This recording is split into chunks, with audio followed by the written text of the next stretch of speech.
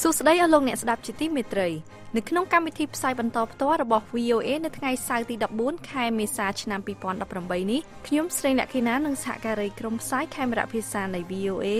សូមស្វាគមន៍និងសូមជូនពរឆ្នាំថ្មីប្រពៃណីជាតិខ្មែរដល់ប្រិយមិត្តទាំងអស់របស់ VOA ពីរដ្ឋធានី Washington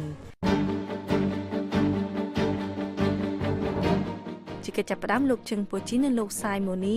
សូមជូនដើមរឿងនៃព័ត៌មានសំខាន់នៅរាត្រីនេះសម្ព័ន្ធមិត្តប្រទេសលោកខាងលិចបញ្ជាក់ពីការវាយប្រហារលើប្រទេសសេរីដែលមានគោលបំណងកំញើនរបបអាសាតមិនមែនបណ្ដេញជននេះចេញពីតំណែងទេសហរដ្ឋអាមេរិកអង់គ្លេសនិងបារាំងបើកការវាយបាញ់សង្គ្រាប់ទៅលើទីតាំងអាវុធគីមីរបស់សេរីសហរដ្ឋអាមេរិកធ្វើឲ្យសេរីនិងរុស្ស៊ីទទួលខុសត្រូវចំពោះការវាយប្រហារដោយអាវុធគីមីនៅក្នុងទីក្រុងឌូម៉ាគណៈបកអ៊ីស្លាមប៉ាគីស្ថានព្រមានធ្វើបាតកម្មទូទាំងប្រទេសបើរដ្ឋាភិបាលមិនធ្វើតាមការទាមទាររបស់ខ្លួន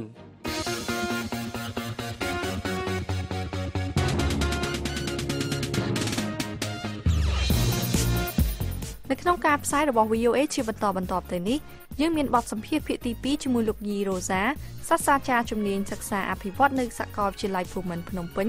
អំពីផលប៉ះពាល់នៃការធ្វើចំណាក់ស្រុករបស់ពលរដ្ឋខ្មែរនិងបទសម្ភាសន៍ជាមួយលោកបច្ចេកបណ្ឌិតសៀងសេងអំពីសៀវភៅរបស់លោកដែលមានចំណងជើងថារដូវអត់អាហារលោកអ្នកនឹងបានស្ដាប់បទសម្ភាសន៍ទាំងនេះក្រោយព័ត៌មានអន្តរជាតិដែលផ្សាយផ្ទាល់ដោយលោកជឹងពូជីននិងលោកសាយម៉ូនីចាសសូមអញ្ជើញលោកពូជីនមុនអរគុណភ្លាមបន្ទាប់ពីប្រធានាធិបតីសហរដ្ឋអាមេរិក Donald Trump បានបញ្ចប់ការផ្សាយដែលមានរយៈពេល7នាទីរបស់លោកកាលពីថ្ងៃសុក្រម្សិលមិញដែលបានប្រកាសពីការចាប់ផ្ដើមនៃការវាយប្រហារជាក់លាក់ទៅលើកន្លែងនានារបស់រដ្ឋាភិបាលសេរីដែលពាក់ព័ន្ធនឹងការអភិវឌ្ឍអាវុធគីមីសម្លេងផ្ទុះយ៉ាងខ្លាំងបានធ្វើឲ្យរង្គើរដ្ឋធានីដាម៉ាស់ក្នុងចំណោមទីកន្លែងដែលបានវាយប្រហារក្នុងកិច្ចបដិបត្តិការសម្របសម្រួលគ្នាមួយដោយកងទ័ពសហរដ្ឋអាមេរិកបារាំងនិងចក្រភពអង់គ្លេសភ្លាមមុនពេលការសូត្រធម៌ថ្ងៃរះគឺមជ្ឈមណ្ឌលស្រាវជ្រាវខាងវិទ្យាសាស្ត្រនៅខាងក្រៅរដ្ឋធានីនៃប្រទេសសេរីឃ្លាំងផ្ទុកអាវុធគីមីនៅជិតទីក្រុង Homs និងប៉ុស្តិ៍ទីបញ្ជាការនៅជិតនោះនេះតាមការបញ្ជាក់របស់មន្ត្រីបច្ចកោណមានសេចក្តីរាយការណ៍ដោយពួកសកម្មជននយោបាយដែរថាកងពលទី4នៃរដ្ឋពាសដៃសម្រាំងរបស់កងទ័ពសេរីដែលបានបង្កើតឡើងដោយ Maher al-Assad ដែលជាប្អូនប្រុសរបស់ប្រធានាធិបតី Bashar al-Assad និងឆ្មាំការពីបដិវត្តក៏ទទួលរងការវាយប្រហារនោះដែរក៏ប៉ុន្តែគេនៅមិនទាន់ដឹងច្បាស់នៅឡើយថាតើកងពលរដ្ឋពាសដែកនោះទទួលរងការវាយប្រហារដោយយន្តហោះរបស់បារាំងនិងចក្រភពអង់គ្លេសឬក៏របស់សហរដ្ឋអាមេរិកការវាយប្រហារនេះមានគោលបំណងបង្ហាញពីការដោះស្រាយរបស់ប្រទេសលោកខាងលិចនៅក្នុងការប្រឈមអ្វីដែលលោកប្រធានាធិបតី Donald Trump បានហៅថាជាការរំលោភច្បាប់អន្តរជាតិដោយរបប al-Assad ដែលមានលក្ខណៈធំជាងកាលពីឆ្នាំទៅនៅពេលដែលសហរដ្ឋអាមេរិកបានបាញ់កាំជ្រួចមីស៊ីលចំនួន58ទៅលើប្រទេសសេរីនៅក្នុងការសងសឹកចំពោះការវាយប្រហារដែលគេសន្មតថាជាអាវុធគីមីដោយរដ្ឋាភិបាលទៅលើទីក្រុងដែលកាន់កាប់ដោយពួកឧទាមនៅក្នុងតំបន់ភាគខាងជើងប្រទេសសេរីDirect from Washington, the voice of America, VOA. យន្តហោះចម្បាំងនិងនាវាកងទ័ពជើងទឹករបស់បច្ចិមប្រទេសបានបាញ់គ្រាប់ផ្លោងមីស៊ីលទៅលើទីតាំងអាវុធគីមី3កន្លែងរបស់ប្រទេសសេរីការបាញ់នេះអាចក្លាយជាយុទ្ធនាការជាបន្តបន្ទាប់ប្រឆាំងនឹងរដ្ឋាភិបាលរបស់ប្រធានាធិបតីសេរីគឺលោក Bashar al-Assad និងអ្នកគាំទ្ររបស់លោកមន្ត្រីយោធាអាមេរិកបាននិយាយថាការបាញ់សង្គ្រុបដែលធ្វើឡើងរួមគ្នាជាមួយប្រទេសអង់គ្លេសនិងបារាំងផងនេះបានចាប់ផ្ដើមនៅម៉ោង 9 យប់ថ្ងៃសុក្រម៉ោងក្នុងរដ្ឋធានី Washington ការបាញ់មីស៊ីលផ្លោងជាង100គ្រាប់នេះបានតម្រង់គោលដៅទៅលើទីតាំងស្តុកអាវុធគីមីក្នុងរដ្ឋធានី Damas និងក្រុង Home របស់ប្រទេសសេរីរដ្ឋមន្ត្រីការពារជាតិអាមេរិកគឺលោក Jim Mattis បានថ្លែងប្រាប់ក្រុមនាយកព័ត៌មានប្រចាំនៅក្រសួងការពារជាតិអាមេរិកកាលពីយប់ថ្ងៃសុក្រថានេះគឺជាការបាញ់តែម្ដងគត់ប៉ុន្តែលោកបានប្រឡយថាអាចនឹងមានការវាយប្រហារបន្ថែមទៀតលោក Jim Mattis បាននិយាយថាការវាយប្រហារបន្ថែមទៀតនោះគឺអាស្រ័យលើលោកអាសាតថាតើគាត់នឹងសម្រេចចិត្តប្រើប្រាស់អាវុធគីមីថែមទៀតឬទេនៅពេលអនាគតការសម្រេចចិត្តវាយប្រហារទៅលើទីតាំងអាវុធគីមីរបស់សេរីនេះធ្វើឡើងក្រោយពីមានការពិគ្រោះយោបល់រវាងរដ្ឋាភិបាលក្រុង Washington ទីក្រុងឡុងនិងក្រុងប៉ារីសហើយការនេះកើតឡើងបន្ទាប់ពីក្រុមមន្ត្រីយោធានិងមន្ត្រីស៊ើបការសម្ងាត់ បានសន្និដ្ឋានថារដ្ឋាភិបាលរបស់លោកអាសាតពិតជាអ្នកទទួលខុសត្រូវចំពោះការវាយប្រហារដោយអាវុធគីមីទៅលើទីប្រជុំជនដូម៉ាក្នុងប្រទេសស៊ីរីកាលពីថ្ងៃសៅរ៍សប្តាហ៍មុនការវាយប្រហារនោះបានសម្លាប់មនុស្សអស់ជាង40នាក់រួមទាំងស្ត្រីនិងកុមារផងហើយបានធ្វើឲ្យមនុស្សជាច្រើនរយនាក់ទៀតធ្លាក់ខ្លួនឈឺក៏ប៉ុន្តែមន្ត្រីស៊ីរីបានបដិសេធថាកងកម្លាំងរបស់ខ្លួនមិនបានប្រើប្រាស់អាវុធគីមីនោះទេ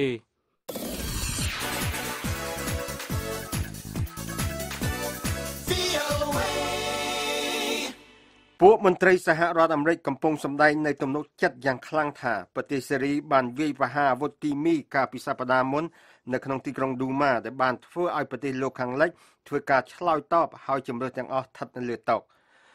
ថ្មីបាសាតាមប្រព័ន្ធ Twitter មកពីលោកប្រធានាធិបតីត្រាំនៅដើមសប្តាហ៍នេះប្រាប់ឲ្យដឹងពីការវាយប្រហារដោយកំជួចមីស៊ីលដ៏ធំមួយក៏ដោយសេតវិមានក្រសួងការបរទេសនិងមន្ទីរបច្ចេកោណបានមានការប្រុងប្រយ័ត្នចំពោះភាសារបស់ខ្លួនបានសង្កត់ពីភាពចាំបាច់ដើម្បីវាយប្រហារតាមអាកាសប្រឆាំងនឹងរដ្ឋាភិបាលរបស់ប្រធានាធិបតីបាសាអាល់អាសាតកាលពីយប់ថ្ងៃសុក្រមានការចង្អុលបង្ហាញពីការឯកភាពគ្នានៅក្នុងការវាយប្រហារនេះលោកស្រី Sarah Sanders អ្នកនាំពាក្យសេតាវិមានបានប្រាប់ពួកនាយកព័ត៌មានក្នុងសន្និសីទកាសែតថាយើងមានទំនុកចិត្តយ៉ាងខ្លាំងថាសេរីជាអ្នកទទួលខុសត្រូវក្នុងការប្រើប្រាស់អាវុធគីមីនេះលោកស្រីអ្នកនាំពាក្យសេតាវិមាននិយាយទៀតថាយើងក៏ធ្វើឲ្យប្រទេសរុស្ស៊ីទទួលខុសត្រូវចំពោះការខកខានរបស់ខ្លួនមិនបានបញ្ឈប់ការវាយប្រហារដោយប្រើអាវុធគីមីមិនឲ្យកើតមានឡើងការខកខានរបស់រុស្ស៊ីដើម្បីបញ្ឈប់ការវាយប្រហារអាវុធគីមីនេះហើយនឹងការបន្តបញ្ចាត់វិធានការរបស់ពួកគេជាផ្នែកមួយនៃបញ្ហានេះក្រសួងការបរទេសសហរដ្ឋអាមេរិកបានធ្វើមួយជំហានបន្ថែមទៀតដោយបានអះអាងថាឥឡូវនេះសហរដ្ឋអាមេរិកមានភស្តុតាងយ៉ាងច្បាស់លាស់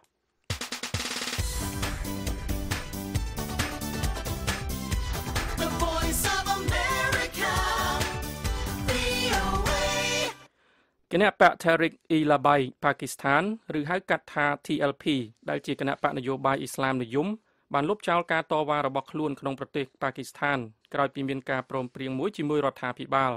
ការតវ៉ានោះបានចាប់ផ្ដើមនៅក្នុងទីក្រុងឡាហ័រប៉ែកខាងកើតប្រទេសប៉ាគីស្ថានកាលពីដើមខែមេសានេះហើយបានបន្តអស់រយៈពេល12ថ្ងៃជាប់ៗគ្នារហូតមកដល់យប់ថ្ងៃប្រហ័សសប្តាហ៍នេះមុនឈានដល់កិច្ចព្រមព្រៀងគ្នាគណៈបក TLP បានព្រមានរដ្ឋាភិបាលប៉ាគីស្ថានថាខ្លួននឹងរៀបចំបាតកម្មជាបន្តបន្ទាប់នៅទូទាំងប្រទេសប្រសិនបើរដ្ឋាភិបាលមិនធ្វើតាមការទាមទាររបស់ខ្លួនទេនោះលោក Khadim Hassoun Rizvi សមាជិក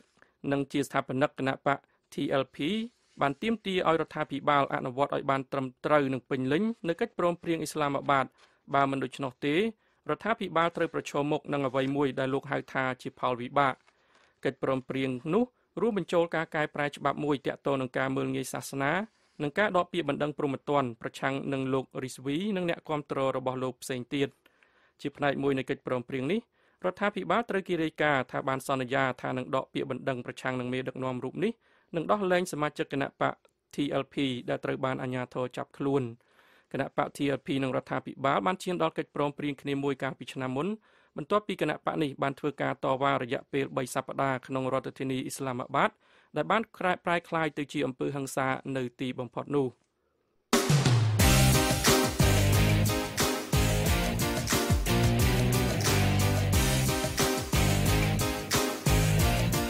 អស់លោកអ្នកស្ដាប់ជាទីមេត្រីនៅក្នុងការផ្សាយជាបន្តទៅនេះលោកអ្នកនឹងបានស្ដាប់បទសម្ភាសន៍ភាគទី2ជាមួយលោកយីរ៉ូសាសាស្ត្រាចារ្យជំនាញសិក្សាអភិវឌ្ឍនៅឯសាកលវិទ្យាល័យភូមិន្ទភ្នំពេញអំពីផលប៉ះពាល់នៃការធ្វើចំណាក់ស្រុករបស់ពលរដ្ឋខ្មែរសេចក្តីរាយការណ៍អំពីសមយុទ្ធកងទ័ពអាកាសចិននៅសមុទ្រចិនខាងត្បូងជំរុញឲ្យតៃវ៉ាន់និងអាមេរិកធ្វើការឆ្លើយតបនិងសេចក្តីរាយការណ៍មួយទៀតអំពីសេចក្តីសង្ឃឹមសម្រាប់សត្វកញ្ចាញ់ជែកដែលគេធ្លាប់ភ័យខ្លាចថានឹងផុតពូជនៅក្នុងប្រទេសអូស្ត្រាលីនៅក្នុងការផ្សាយ30នាទីចុងក្រោយបន្ទាប់ពីព័ត៌មានអន្តរជាតិលើកទី2យើងខ្ញុំនឹងជួនបទសម្ភាសន៍ជាមួយលោកវេជ្ជបណ្ឌិតសៀងសេងអំពីសៀវភៅរបស់លោកដែលមានចំណងជើងថារដូវអត់អាហារ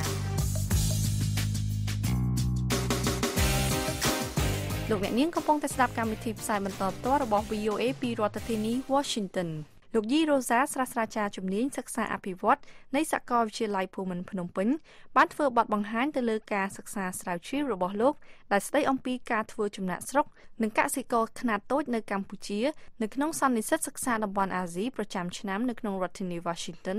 ដែលបានប្រព្រឹត្តឡើងកាលពីថ្ងៃទី22ដល់ថ្ងៃទី25ខែមីនាកន្លងទៅនេះអ្នកនាងហុងចិន្តានៃ VOA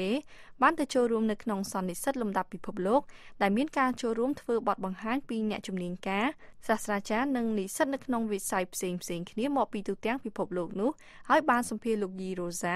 អំពីផលប៉ះពាល់នៃការធ្វើចំណាកស្រុករបស់ពលរដ្ឋខ្មែរសូមលោកអ្នកនាងស្ដាប់បទសម្ភាសន៍ភាគទី2នៃបទសម្ភាសន៍ដែលមាន3ភាគនេះដូចតទៅតាមរយៈការសិក្សារបស់លោកបានរកឃើញថាតើហេតុអ្វីបានជាប្រជាជននៅក្នុងភូមិហ្នឹងគាត់នាំគ្នាធ្វើចំណាកស្រុកអានេះវាជាទូទៅដែលការសិក្សាពីមុនគេធ្វើហើយគឺវាមានកត្តាច្រើនអញ្ចឹងកត្តាមួយដែលគេចាប់ផ្ដើមមុនគេគឺតែជាកត្តាសេដ្ឋកិច្ចដោយសារតែការធ្វើកសិកម្មវាអាចលែងឲ្យអ្នកភូមិគាត់រស់នៅបានទេដោយសារកសិកម្មវាចាប់ផ្ដើមខើចទៅផលដែលបានពីកសិកម្មហ្នឹងគឺអត់ឲ្យគាត់រស់នៅបានសមរម្យអញ្ចឹងតាំងពីភាពក្រីក្រតាំងពីការខ្វះដីតាំងពីការកើនឡើងនៃបំណុលសុទ្ធតែជាមូលហេតុផ្នែកសេដ្ឋកិច្ចដែលនាំឲ្យគាត់ធ្វើចំណាកស្រុកប៉ុន្តែក៏មានអ្នកដែលគាត់ធ្វើចំណាកស្រុកដោយសារជាក្មេងជំនាន់ក្រោយដោយសារការធ្វើស្រែវាមិនត្រឹមតែជាសកម្មភាពផ្នែកសេដ្ឋកិច្ចការធ្វើស្រែវាជា social status វាជាឋានៈមួយក្នុងសង្គមអញ្ចឹងសម្រាប់ក្មេងជំនាន់ក្រោយប្រហែលជាវាជាឋានៈមួយទៀតដែលគាត់អត់ចង់ធ្វើទៀតទេអញ្ចឹងការធ្វើចំណាកស្រុកគឺអាចឲ្យគាត់ចេញឆ្ងាយពីការធ្វើស្រែហើយការធ្វើចំណាកស្រុកសម្រាប់ក្មេងៗមួយចំនួនជាឱកាសដែលគាត់អាចកសាងខ្លួនឯងឯករាជ្យឆ្ងាយពីឪពុកម្ដាយឯករាជ្យតាំងពីសេរីភាពទូទៅហើយនិងសេរីភាពផ្នែកហិរញ្ញវត្ថុដែលគាត់ខ្លាយទៅជាបុគ្គលមួយថារលួយបានខ្លួនឯងសន្សំលុយខ្លួនឯងមានការងារខ្លួនឯងឆ្ងាយពីផ្ទះអញ្ចឹងប៉ុន្តែក៏មានកត្តាខ្លះគឺភាពក្រីក្រដូចយើងនិយាយមុននឹងផ្នែកសេដ្ឋកិច្ចនៅពេលដែលលោកនិយាយថាចំណាកស្រុកការសិក្សានេះផ្ដោតទៅលើចំណាកស្រុកនៅក្នុងប្រទេសឬក៏ផ្ដោតទាំងការចំណាកស្រុកទៅក្រៅប្រទេសដែរដោយសារករណីយើងរើសខេត្តនៅបាត់ដំបងអញ្ចឹងយើងរើសគឺមានគោលបំណងមួយចង់មើលទៅលើចំណាកស្រុកឆ្លងប្រទេសទៅខេត្តទៅប្រទេសថៃដោយសារនៅខេត្តបាត់ដំបងមិនត្រឹមខេត្តបាត់ដំបងគឺខេត្តដែលរស់នៅដែលខេត្តនៅទៅជុំវិញដែលនៅតាមព្រំដែនកម្ពុជាថៃហ្នឹងគឺវាការធ្វើចំណាកស្រុកឆ្លងទៅប្រទេសថៃគឺច្រើនមែនទែនក្នុងចំណោមប្រជាជននៅក្នុង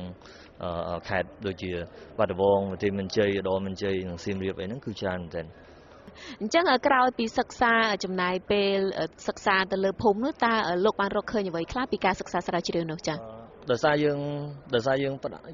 ងចង់ភ្ជាប់ការធ្វើចំណាកស្រុកទៅនឹងបម្រែបម្រួលរបស់ការធ្វើកសិកម្មខ្នាតតូចហើយនឹងបម្រែបម្រួលភូមិទាំងមូលអញ្ចឹងអ្វីដែលយើងស្រាប់ពេលនេះគ្រាន់តែជា first draft សម្រាប់ពេលនេះគឺយើងមានរបស់2 3ដែលយើងចង់ផ្ដោតទៅលើដែលខ្ញុំនឹងធ្វើការបទបង្ហាញនៅក្នុង conference នេះហ្នឹងគឺដោយសារតែមនុស្សធ្វើចំណាកស្រុកច្រើនជាពិសេសក្មេងៗពេញកម្លាំងអញ្ចឹងអស់ហ្នឹងគឺវាធ្វើឲ្យការធ្វើកសិកម្មតាំងពីបាត់បង់កម្លាំងពលកម្មអញ្ចឹងវាធ្វើឲ្យការធ្វើកសិកម្មហ្នឹងមានបម្រែបម្រួលច្រើនអញ្ចឹងឧទាហរណ៍ពីមុនយើងធ្លាប់មានកម្លាំងពលកម្ម 4-5 នាក់ឥឡូវយើងមានសមាជិកគ្រួសារចេញអញ្ចឹងវាកាត់បន្ថយអញ្ចឹងអាចធ្វើឲ្យកសិកម្មហ្នឹងវាទៅជាគេហៅធ្លាក់តម្លៃមួយហ្នឹងគឺមានន័យថាចេះធ្លាប់ពីមុនអមតាដីប៉ុណ្ណឹងយើងធ្វើ 4 នាក់អញ្ចឹងមនុស្សយើងប្រឹងទៅលើហ្នឹងដល់ឥឡូវអមតាខ្ញុំសល់តែម្នាក់ឯងធ្វើដីហ្នឹងអញ្ចឹងប្រហែលជាខ្ញុំយកចិត្តទុកដាក់លើការធ្វើកសិកម្មហ្នឹងតិចជាងមុនអាហ្នឹងមួយប៉ុន្តែអ្វីដែលយើងចង់ប្រោសខ្លាំងមែនទែនសួរថាតើក្រៅពីការផ្លាស់ប្ដូរផ្នែកកសិកម្មដោយសារតែមានមនុស្សធ្វើចំណាកស្រុកតាំងពីការបាត់បង់តម្លៃផ្នែកសេដ្ឋកិច្ចនិងតម្លៃផ្នែកសង្គមរបស់ការធ្វើកសិកម្មអ្វីដែលយើងចង់ផ្ដោតខ្លាំងគឺថាការធ្វើកសិកម្មខ្នាតតូចនៅក្នុងភូមិនៅក្នុងជនបទស្រុកខ្មែរយើងជាពិសេសភូមិដែលយើងប្រោតទៅលើហ្នឹងនឹងបន្តទៅមុខទៀតទោះជាការធ្វើកសិកម្មវាអត់សូវមានតម្លៃដូចពីមុន ធ្លាក់ចុះពីមុនតែនឹងបន្តទៀតដោយសារតែដូចខ្ញុំនិយាយមុនអញ្ចឹងការធ្វើចំណាក់ស្រុកទៅស្រុកគេយើងផ្ញើខ្លួនគាត់ floating around នៅស្រុកគេនៅនោះគាត់អត់មានsupport មួយដែលអាចឲ្យគាត់ចេញឆ្ងាយពីធ្វើកសិកម្មបានទេអញ្ចឹងថ្ងៃណាមួយគាត់នឹងត្រឡប់មកផ្ទះវិញអញ្ចឹងហើយបានជាអ្នកអស់ហ្នឹងអ្នកគាត់ពួកតែគាត់ធ្វើចំណាក់ស្រុកគឺគាត់រក្សាដីគាត់ទុកហើយកាលណាយើងនិយាយពីកសិកម្មខ្នាតតូចអ្វីដែលសំខាន់ជាងគេគឺដីអញ្ចឹងគឺគាត់រក្សាដីក្រមិនក៏ដោយអីមិនក៏ដោយបើសិនជាមានលទ្ធភាពគឺគាត់រក្សាដីវាលើសពីវាមានតម្លៃលើសពីតម្លៃផ្នែកសេដ្ឋកិច្ចដីជាមានតម្លៃផ្នែកវប្បធម៌ដីជាកេរកការថែរក្សាកេរកគឺជាភាពចាំបាច់របស់កសិករដោយសារដីកេរទៀតទី2ការធ្វើកសិកម្មផ្ដល់ឲ្យគាត់នៅគេហៅជាអង់គ្លេសគេហៅថាជា source of security មានន័យថាខ្ញុំធ្វើចំណាក់ស្រុកថ្ងៃណាមួយខ្ញុំអស់ការងារនៅនោះខ្ញុំត្រឡប់មកផ្ទះវិញហើយការរក្សាដីការរក្សាធ្វើកសិកម្មមានន័យថាខ្ញុំ feel more secure feel more certain នៅថ្ងៃក្រោយទៅទោះជាបាត់បង់ការងាររបស់ក៏ខ្ញុំអាចត្រឡប់វិញធ្វើស្រែចុះមកនៅក្នុងហ្នឹងពេលដែលយើងធ្វើសម្ភាសមួយពួកគាត់ទៅមានគ្រួសារច្រើនមានសំណួរដែលគួរឲ្យចាប់អារម្មណ៍មួយគឺថាពេលដែលយើងសួរគាត់គឺគ្រប់គ្នាគាត់តែងតែធ្ងោថាំងធ្វើស្រែលេងបានហើយចង់ឈប់ធ្វើស្រែហើយទៅឲ្យកូនធ្វើចំណាក់ស្រុកប៉ុន្តែសួរថាផ្នែកមួយនៃការផ្ញើលុយត្រឡប់មកផ្ទះវិញពីកូនធ្វើចំណាក់ស្រុកហ្នឹងគាត់យកធ្វើអីគាត់ទិញដីបន្ថែមសួរថាហេតុអីយើងបងតែធ្ងោថាធ្វើដីលេងបានតែយើងទិញដីបន្ថែមសម្រាប់ពួកគាត់គឺទី1ការធ្វើដីគឺជាផ្នែកមួយនៃជីវិតពួកគាត់ជាអត្តសញ្ញាណរបស់គាត់អូយើងកើតមកអ្នកស្រែយើងធ្វើស្រែទី2បើសិនជាថ្ងៃណាមួយមានបញ្ហាអីមួយដោយសារការធ្វើការងារនោះវាអត់ថិតទេយើងមានស្រែដែលយើងត្រឡប់មួយអាចធ្វើស្រែបានអញ្ចឹងទិញដីទុកគឺជារឿងដែលទិញដីទុកឬមួយក៏រក្សាដីទុកគឺជារឿងដែលចាំបាច់សម្រាប់ពួកគាត់ផ្នែកសេដ្ឋកិច្ចលោកអ្នកនាងទើបតែបានស្ដាប់បទសម្ភាសន៍ភាគទី2នៃបទសម្ភាសន៍ដែលមាន3ភាគរវាងអ្នកនាងហុងចិន្តានៃ VOA ជាមួយនឹងលោកយីរ៉ូសាសាស្ត្រាចារ្យជំនាញសិក្សាអភិវឌ្ឍនៃសាកលវិទ្យាល័យភូមិន្ទភ្នំពេញអំពីផលប៉ះពាល់នៃការធ្វើចំណាក់ស្រុករបស់ពលរដ្ឋខ្មែរសូមលោកអ្នកនាងរងចាំស្ដាប់បទសម្ភាសន៍ភាគទី3ដែលជាភាគបញ្ចប់នៅក្នុងការផ្សាយរបស់ VOA នៅយប់ស្អែកទៀតសូមអរគុណសមយុទ្ធរបស់កងទ័ពអាកាសចិនលើសមុទ្រចិនខាងត្បូងដែលមានចំនួនឆ្លុះបញ្ចាំងពីការប្រឆាំងនឹងការធ្វើនាវាចររបស់នាវាដឹកយន្តហោះចម្បាំងរបស់អាមេរិកនៅក្នុងតំបន់នាពេលថ្មីៗនេះនិងកំណើនការប្រុងប្រយ័ត្នចំពោះកោះតៃវ៉ាន់ដែលជាកោះគ្រប់គ្រងដោយខ្លួនឯងប៉ុន្តែរដ្ឋាភិបាលចិនប្រកាសថាកោះនេះជាដែនដីរបស់ខ្លួននេះបើតាមការលើកឡើងរបស់ក្រុមបញ្ញវន្តនៅក្នុងទ្វីបអាស៊ីលោក Jennings នៃ VOA រាយការណ៍ពីទីក្រុងតៃប៉េហើយនាងខ្ញុំស្រីណខេណាជួនសេចក្តីប្រាយសម្រួលដូចតទៅក្រុមអ្នកសិក្សាស្រាវជ្រាវនៅក្នុងទ្វីបអាស៊ីព្រមមានពីកំណើននៃការធ្វើសម្ពយុទ្ធយោធាកាន់តែច្រើនឡើងដោយរដ្ឋាភិបាលក្រុងប៉េកាំងកងទ័ពអាកាសចិនបានឲ្យដឹងតាមរយៈគេហទំព័ររបស់ខ្លួនថាកាលពីថ្ងៃទី25ខែមីនាខ្លួនបានធ្វើសម្ពយុទ្ធយោធានៅលើសមុទ្រចិនខាងត្បូងនិងនៅផ្នែកមួយនៃសមុទ្រចិនខាងកើតក្បែរប្រជុំកោះដាច់ស្រយាលរបស់ជប៉ុនប្រទេសចិនក៏បានបញ្ជូនយន្តហោះទម្លាក់គ្រាប់បែកនិងយន្តហោះចម្បាំងនៅក្នុងសម្ពយុទ្ធយោធានោះដែរក្រសួងការពារជាតិកោះតៃវ៉ាន់បានឲ្យដឹងថាក្រុមនាវាដឹកយន្តហោះចម្បាំងបានបើកកាត់ច្រកសមុទ្រតៃវ៉ាន់ដែលស្ថិតនៅភាគខាងលិចនៃកោះតៃវ៉ាន់កាលពីចុងខែមីនាលោក Colin Ko អ្នកស្រាវជ្រាវអំពីសន្តិសុខផ្លូវសមុទ្រនៃសាកលវិទ្យាល័យបច្ចេកវិទ្យាណាន់យ៉ាងនៅក្នុងប្រទេសសិង្ហបុរីបានឲ្យដឹងថាប្រទេសចិនកំពុងប្រើប្រាស់ការធ្វើសម្ពយុទ្ធយោធាដើម្បីព្រមមានរដ្ឋាភិបាលក្រុង Washington ដែលប្រឆាំងនឹងការទាមទារអធិបតេយ្យភាពរបស់ចិននៅក្នុងសមុទ្រចិនខាងត្បូងទាំងមូលនិងកោះតៃវ៉ាន់ផងដែរលោក Andrew Yang អគ្គលេខាធិការនៃក្រុមប្រឹក្សាសិក្សាគោលនយោបាយជាន់ខ្ពស់របស់ចិនតែជាមជ្ឈមណ្ឌលស្រាវជ្រាវផ្ដោតទៅលើកិច្ចការយោធាមានមូលដ្ឋាននៅកោះតៃវ៉ាន់បានឲ្យដឹងថាប្រទេសចិនទទូចឲ្យមានការរួបរวมចុងក្រោយជាមួយកោះតៃវ៉ាន់បើទោះបីជាមានការប្រឆាំងយ៉ាងខ្លាំងចំពោះគោលបំណងរបស់ចិនទៅលើកោះដែលគ្រប់គ្រងតាមបែបប្រជាធិបតេយ្យនេះក៏ដោយក្តីការធ្វើសម្ពយុទ្ធនេះគឺជាការបញ្ជូនសារព្រមានទៅកាន់កោះតៃវ៉ាន់ផងដែរលោកខូបានថ្លែងប្រាប់ VOA ថាលោកប្រធានាធិបតីចិនស៊ីជីនពីងមានទំនុកចិត្តកាន់តែខ្លាំងទៅលើប្រតិបត្តិការយោធានៅលើដែនសមុទ្រដែលហួសពីដែនសមុទ្រនាពេលបច្ចុប្បន្នរបស់ខ្លួនលោកខូបានថ្លែងថា It is a whole confluence of ongoing events throughout the region. We can't also deny the fact that these activities វាគឺជាចំណុចប្រសពនៃព្រឹត្តិការណ៍ដែលកំពុងកើតមានជុំវិញតំបន់នេះយើងក៏មិនអាចបដិសេធបានដែរថារាល់សកម្មភាពសមយុទ្ធយោធាទាំងឡាយរួមទាំងសកម្មភាពរបស់ប្រទេសដទៃទៀតក្តីអាចនឹងក្លាយជាហេតុផលសម្រាប់លោកស៊ីនិងគណៈបករបស់លោកបង្ហាញពីតម្រូវការក្នុងការបង្កើនសកម្មភាពក្រុមកងទ័ពរំដោះប្រជាជនឲ្យកាន់តែខ្លាំងឡើង សារព័ត៌មានផ្លូវការរបស់រដ្ឋ China Daily បានរាយការណ៍នៅលើប្រព័ន្ធអ៊ីនធឺណិតថាមន្ត្រីចិនបានហៅការធ្វើសមយុទ្ធដែលប្រៀបដូចជាការពិតទាំងនេះគឺជាទម្លាប់មួយនៃការវឹកវើប្រចាំឆ្នាំរបស់កងទ័ពជើងទឹកប៉ុន្តែក្រុមអ្នកវិភាគបានភ្ជាប់សមយុទ្ធរបស់ចិននៅពេលនោះជាមួយនឹងការធ្វើនាវាចរកងនាវាជើងទឹកអាមេរិកកាលពីខែមករានៅក្បែរផ្ទៃទឹកមានជម្លោះរវាងចិននិងហ្វីលីពីន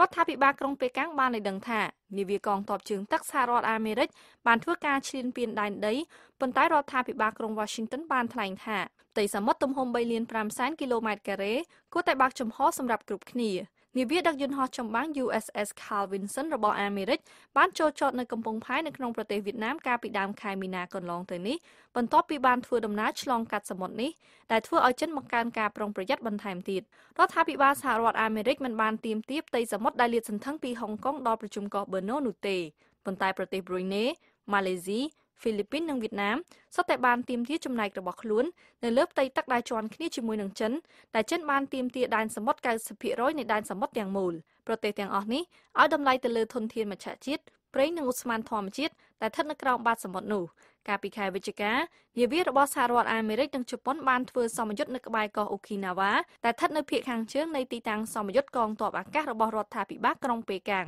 ប្រទេសជប៉ុនបានធ្វើសមយុទ្ធនៅតំបន់ក្បែរសមុទ្រជាមួយនឹងប្រទេសចិនដែលជាប្រភពបង្កភាពតានតឹងចាប់តាំងពីឆ្នាំ2013មកក្រុមអ្នកវិភាគបានឲ្យដឹងថាលើពីនេះទៅទៀតច្បាប់សិទ្ធិធ្វើដំណើររបស់តៃវ៉ាន់បង្កើតឡើងដោយរដ្ឋាភិបាលអាមេរិកនោះរំខានដល់រដ្ឋាភិបាលក្រុងប៉េកាំងច្បាប់នេះត្រូវបានចុះហត្ថលេខាកាលពីពាក់កណ្ដាលខែមីនាដោយបានលើកទឹកចិត្តឲ្យមានការធ្វើទស្សនកិច្ចជាន់ខ្ពស់បន្ថែមទៀតរវាងរដ្ឋាភិបាលក្រុងតៃប៉េនិងរដ្ឋាភិបាលក្រុង Washington ប្រទេសចិនជំទាស់នឹងទស្សនកិច្ចទាំងនោះដោយចាត់ទុកកោះតៃវ៉ាន់ជាផ្នែកមួយនៃទឹកដីរបស់ខ្លួនមិនមែនជាប្រទេសមួយនោះទេលោកយ៉ាងបានថ្លែងថាចិននឹងព្យាយាមធ្វើឲ្យរដ្ឋាភិបាលកោះតៃវ៉ាន់ឯកោហើយបង្កើនវិធីសាស្ត្រតឹងរ៉ឹងរបស់ខ្លួនដើម្បីព្រមានប្រឆាំងនឹងកោះតៃវ៉ាន់ដែលបានប្រកាសថាខ្លួនជារដ្ឋឯករាជ្យកោះតៃវ៉ាន់និងប្រទេសជប៉ុនបានបញ្ជូនយន្តហោះយោធាដើម្បីតាមដានយន្តហោះចម្បាំងរបស់ចិនប៉ុន្តែរដ្ឋាភិបាលផ្សេងទៀតដែលប្រជែងជាមួយនឹងចិនដើម្បីទាមទារអធិបតេយ្យភាពដែនសមុទ្របានបញ្ចេញមតិជាសាធារណៈតិចតួចគិតត្រឹមចុងខែមីនាលោកស្រី Maria Ella Atienza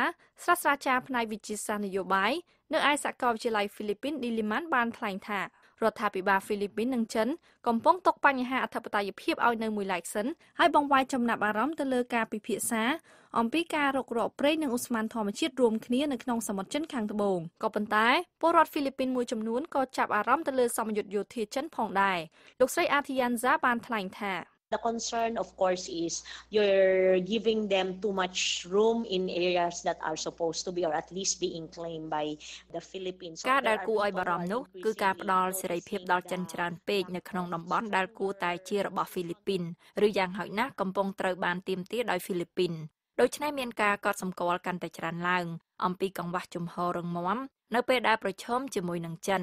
លោកខូបានថ្លែងថាការសាងសង់កោះរបស់ចិនចាប់តាំងពីឆ្នាំ2010បានធ្វើឲ្យប្រទេសនៅក្នុងតំបន់អាស៊ីអាគ្នេយ៍ដែលទាមទារដែនទឹកនោះមិនពេញចិត្តនឹងសកម្មភាពរបស់ចិនហើយធ្វើឲ្យតុលាការអន្តរជាតិកាត់ក្តីជំទាស់នឹងរដ្ឋាភិបាលក្រុងប៉េកាំងក្នុងឆ្នាំ2016ចាប់តាំងពីការកាត់ក្តីនោះមកប្រទេសចិនបានពង្រឹងទំនាក់ទំនងដោយផ្ដល់ជំនួយសេដ្ឋកិច្ចនិងការវិនិយោគបណ្ដាប្រទេសនៅអាស៊ីអាគ្នេយ៍ដែលទាមទារដែនសមុទ្រនោះមានបំណងជៀសវាងសេចក្តីថ្លែងការណ៍ជាសាធារណៈស្ដីពីសកម្មភាពយោធារបស់ចិនស្រមោលនៃវត្តមានសហរដ្ឋអាមេរិកនៅក្នុងសមុទ្រចិនខាងត្បូងគាំទ្រដោយជប៉ុននិងប្រហែលជាអូស្ត្រាលីផងដែរនាពេលអនាគតនោះត្រូវបានគេរំពឹងថានឹងបង្កើនឲ្យមានសមយុទ្ធយោធារបស់ចិនកាន់តែញឹកញាប់ផងដែរលោកយ៉ាងបានថ្លែងថាចិននឹងបង្កឲ្យកើតមានជាប្រចាំនៃការឈរជើងរបស់យោធាទាំងនៅក្នុងសមុទ្រនិងនៅលើដែនអាកាសផងដែរនៅក្នុងអំឡុងសម័យបកកុម្មុយនីសចិនដែលជាកិច្ចប្រជុំអង្គនីតិបញ្ញត្តិរបស់ចិនធ្វើឡើងកាលពីដើមខែមីនាកន្លងទៅនោះរដ្ឋាភិបាលដឹកនាំដោយលោកស៊ីជីនពីងបានប្រកាសបង្កើនថវិកាលើវិស័យយោធា 8.1% ហើយបានអំពាវនាវឲ្យមានការបញ្ចូលគ្នារវាងមន្ត្រីស៊ីវិលនិងមន្ត្រីយោធាឲ្យកាន់តែច្រើនឡើងដើម្បីពង្រឹងកងកម្លាំងប្រដាប់អាវុធលោកយ៉ាងបានថ្លែងបន្ថែមថា Xi Jinping has made a very strong and hardline talk at the People's Congress, so I think that they have to show their លោក resolve. ស៊ីជីនពីងបានថ្លែងយ៉ាងម៉ឺងម៉ាត់និងតឹងរឹងនៅក្នុងការធ្វើសមាជបកដូច្នេះខ្ញុំគិតថាពួកគេត្រូវតែបង្ហាញពីភាពមុតមមរបស់ពួកគេ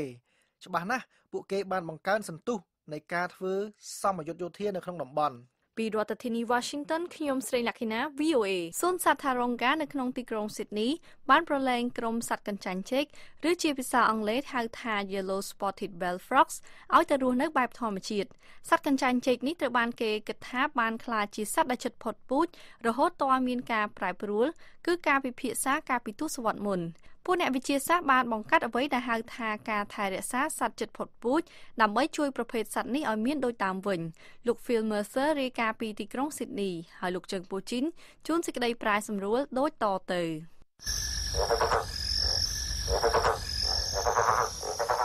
តាមប្រវត្តិសាស្ត្រសត្វកញ្ចាញ់ចេកប្រភេទនេះបានត្រូវគេឃើញនៅតំបន់មានភ្នំខ្ពស់ៗដាច់ដោយឡែកពីគ្នាពីរក្នុងតំបន់ភាគខាងជើងនិងខាងត្បូងនៃរដ្ឋ New South Wales នៅភាគខាងកើតប្រទេសអូស្ត្រាលីក៏ប៉ុន្តែមហន្តរាយបានកើតមានឡើងនៅក្នុងទសវត្សរ៍1970បន្ទាប់ពីការផ្ទុះឡើងនៅជំងឺឆ្លងដែលបានប៉ះពាល់ដល់ប្រភេទសត្វដែលរស់នៅក្នុងទឹកក៏បានលើគោក៏បានជុំវិញពិភពលោកក្នុងរយៈពេល30ឆ្នាំមិនមានការកត់ត្រាអំពីការប្រទះឃើញសត្វកញ្ចាញ់ចេកប្រភេទនេះទេហើយពួកអ្នកវិទ្យាសាស្ត្របានគិតថាសត្វនេះដាច់ពូជបាត់ទៅហើយទោះជាយ៉ាងណាក៏ដោយប្រភេទសត្វកញ្ចាញ់ចេកកម្រទាំងនេះបានត្រូវគេរកឃើញខ្លះៗនៅជិតទីក្រុង Yass តំបន់ Southern Tablelands ក្នុងរដ្ឋ New South Wales នៅឆ្នាំ2009ពួកអ្នកស្រាវជ្រាវបានចាត់វិធានការដ៏ឆាប់រហ័សដើម្បីប្រមូលពងហើយវាបានคล้ายទៅជាផ្នែកមួយនៃអ្វីដែលហៅថាការថែរក្សាសត្វជិតផុតពូជកិច្ចការនេះបានទទួលជោគជ័យកាលពីសប្តាហ៍មុនពួកអ្នកជំនាញមកពីសួនសត្វ Taronga ក្នុងទីក្រុង Sydney បានប្រឡែងសត្វកញ្ចាញ់ចេកធំល្មមចំនួន200ក្បាលទៅកាន់តំបន់នៅក្បែរទីក្រុង Yass នៅក្នុងការប៉ុនប៉ងធ្វើឲ្យមានសត្វកញ្ចាញ់ចេកព្រៃឡើងវិញលោក Michael McFadden ជាអ្នកមើលការខុសត្រូវនៅឯសួនសត្វIn the northern and southern tablelands, this species used to be extremely common up until the late នៅតំបន់ Tableland ភាគខាងជើងនិងភាគខាងត្បូងប្រភេទសត្វនេះធ្លាប់ជាប្រភេទសត្វមានជាធម្មតារហូតដល់ចុងទសវត្សរ៍1970ហើយនៅពេលនោះប្រភេទសត្វនេះស្ទើរតែផុតពូជក្នុងរយៈពេលជាង 3-4 ឆ្នាំដូច្នេះគេលែងប្រទះឃើញប្រភេទសត្វនេះគេបានគិតថាវាបានផុតពូជទៅហើយមូលហេតុនៃការធ្លាក់ចុះចំនួនសត្វនេះបណ្ដាលមកពីការកើតមានប្រភេទរុក្ខជាតិបាក់តេរីមួយយ៉ាងហៅថាផ្សិតស៊ីត្រិតជាអកុសលសម្រាប់ប្រភេទសត្វនេះមានសមត្ថភាពតិចតួចស៊ាំនឹងមេរោគហើយពួកវាសឹងតែរលាយបាត់អស់ក្នុងរយៈពេល1ឆ្នាំឬ2ឆ្នាំការថែរក្សាសត្វដែលជិតផុតពូជមួយទៀតគឺ Tasmanian devils ក៏ត្រូវបានគេបង្កាត់នៅក្នុងប្រទេសអូស្ត្រាលីដែរនៅក្នុងព្រៃប្រភេទសត្វដែលស៊ីសាច់ជាអាហារនេះហើយដែលច្រើនបំផុតរបស់ពិភពលោកបានត្រូវអន្តរាយដោយសារការឆ្លងជំងឺមហារីកមុខដែលត្រូវបានគេទទួលស្គាល់ក្នុងទសវត្សរ៍1990សត្វមួយចំនួនតូចដែលគេបង្កាត់បានត្រូវគេដោះលែងនៅក្នុងព្រៃដែលកំពុងធ្វើឲ្យមានក្តីសង្ឃឹមថាប្រភេទសត្វជិតផុតពូជនេះអាចមានដូចដើមវិញមានក្តីសង្ឃឹមដែរថាចំនួនសត្វកញ្ចាញ់ចេកអាចមានច្រើនដូចកាលពីពេលមុនផ្សិតស៊ីដ្រីតបណ្ដាលឲ្យមានជំងឺឆ្លងដែលត្រូវបានពណ៌នាដោយពួកអ្នកវិទ្យាសាស្ត្រថាជាប្រភេទជំងឺសត្វព្រៃដ៏ប្រឡាយបំផុតដែលមិនធ្លាប់បានដឹងពីពេលមុនជំងឺនេះបានធ្វើអន្តរាយសត្វកញ្ចាញ់ចេកក្នុងប្រទេសអូស្ត្រាលីអាហ្វ្រិកអាស៊ីទ្វីបអាមេរិកនិងអឺរ៉ុបពីរដ្ឋធានី Washington ខ្ញុំជើងពូជីន VOA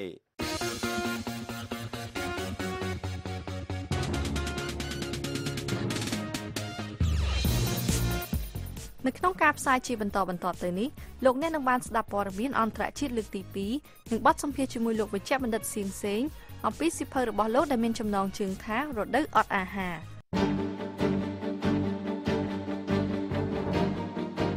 តទៅនេះលោកជើងពូជីននិងលោកសាយម៉ូនីសូមជួនដើមរឿងនៃព័ត៌មានសំខាន់នៅយប់នេះប្រតិកម្មក្នុងប្រទេសបារាំងមានភាពចម្រុះចំពោះការវាយប្រហារតាមអាកាសរបស់សម្ព័ន្ធមិត្តនៅក្នុងប្រទេសស៊ីរីការវាយប្រហារដឹកនាំដោយសហរដ្ឋអាមេរិកលើប្រទេសស៊ីរីជាមិនឲ្យចំត្រូវរុស្ស៊ីប្រទេសអារ៉ាប៊ីសាអូឌីតស្វាគមន៍ការវាយប្រហារទៅលើរបបរុស្ស៊ីសំទោសទៅលើរបបស៊ីរី សហរដ្ឋអាមេរិកអំពាវនាវឲ្យមានការដាក់ទណ្ឌកម្មបន្ថែមទៀតលើប្រទេសវេណេស៊ុយអេឡា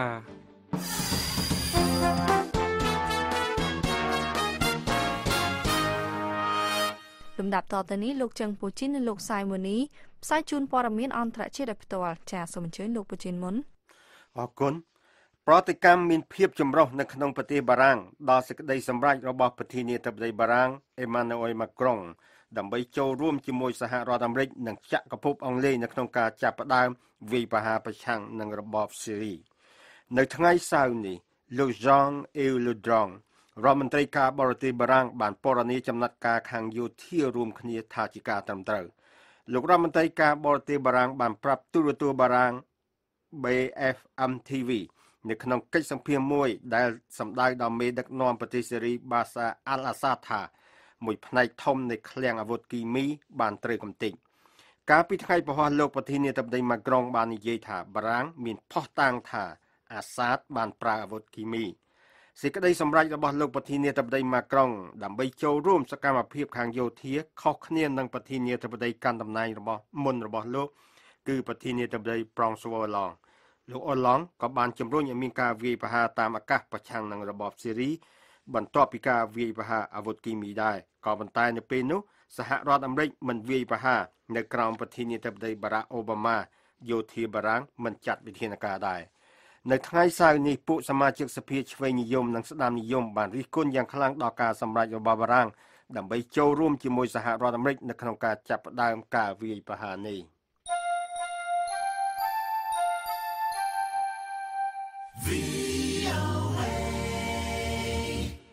រដ្ឋបាលរបស់លោកប្រធានាធិបតី Donald Trump បានបញ្ជាក់យ៉ាងច្បាស់ថាខ្លួនចាត់ទុកប្រទេសរុស្ស៊ីថាជាអ្នកចូលដៃជើងក្នុងការវាយប្រហារថ្មីបំផុតដែលគេសង្ស័យថាមានប្រើអាវុធគីមីនៅក្នុងប្រទេសស៊ីរីប៉ុន្តែក្រុមអ្នករៀបចំផែនការនៅក្នុងក្រសួងការពារជាតិអាមេរិកត្រូវខំមាត់សង្កត់ចិត្តដើម្បីជៀសវាងមិនវាយប្រហារទៅលើភស្តុភារយោធារបស់រុស្ស៊ីក្នុងប្រទេសស៊ីរីនោះទេការវាយប្រហារទៅលើទីតាំងស៊ីរីនៅថ្ងៃសៅរ៍នេះស្ថិតក្នុងទ្រង់ទ្រាយនៅមានកម្រិតទោះបីជាមានវោហារសាស្ត្របែបសង្គ្រាមរវាងភាគីទាំងសងខាងក៏ដោយការប៉ះទង្គិចគ្នាដោយត្រង់រវាងបច្ចឹមប្រទេសនិងប្រទេសស៊ីរីប្រទេសរុស្ស៊ីក្នុងប្រទេសស៊ីរីអាចប្រែក្លាយចំនួនរយៈពេល7ឆ្នាំមកហើយនេះឲ្យស្ថិតនៅក្នុងស្ថានភាពថ្មីមួយនិងប្រកបដោយគ្រោះថ្នាក់យ៉ាងលឿននាយឧត្តមសេនីយ៍លោក Joe Danforth ដែលជានាយសេនាធិការចម្រុះបានឲ្យដឹងថាការវាយប្រហារដែលដឹកនាំដោយសហរដ្ឋអាមេរិកនេះបានត្រូវចំគោលដៅ3កន្លែងដែលជាប់ពាក់ព័ន្ធនឹងកម្មវិធីអាវុធគីមីរបស់ប្រធានាធិបតីស៊ីរីលោកបាសាអាល់អាសាតទីតាំងទាំង3នោះរួមមានមជ្ឈមណ្ឌលស្រាវជ្រាវវិទ្យាសាស្ត្រមួយក្បែររដ្ឋធានីដាម៉ាស់ឃ្លាំងស្តុកអាវុធមួយនៅក្បែរទីក្រុងហូមនិងទីតាំងទី3ដែលមានទាំងឃ្លាំងស្តុកឧបករណ៍និងទីបញ្ជាការដ្ឋានមួយផងនៅក្នុងតំបន់ដដែលនោះគោលដៅនៃការវាយប្រហារទាំងនេះហាក់ដូចជាបញ្ជាមិនឲ្យចំក្រុមបុគ្គលិកឬសម្ភារៈយោធារបស់រុស្ស៊ីរដ្ឋាភិបាលក្រុងមូស្គូនិយាយថាគ្រាប់មីស៊ីលផ្លោងទាំងអស់នោះមិនបានត្រូវចំមូលដ្ឋានទ័ពអាកាសឬទីតាំងកងទ័ពជើងទឹករបស់ខ្លួននៅតំបន់នោះទេហើយថារុស្ស៊ីក៏មិនបានប្រតិបត្តិការប្រព័ន្ធការពារតាមអាកាសដ៏ទំនើបរបស់ខ្លួនដែរ